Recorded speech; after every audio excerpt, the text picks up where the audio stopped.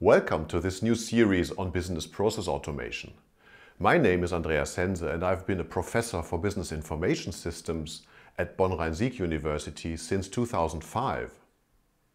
My experience with business processes dates back to the late 1980s. Yes, it's that long ago. Many of the ideas were there, but many important things were missing. For example, networks or standards like HTTP and the World Wide Web.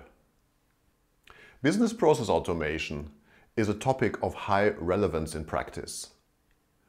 Even if the ideas exist for more than 30 years, there is still a high potential in many organizations where processes are not optimized the way they should be. Furthermore, processes are always changing. Developments like cloud computing or home office give us new perspectives on how to automate processes. The topics of this series include business process automation, of course, business process modeling, workflow management systems, process mining, simulation, robotic process automation, and many more.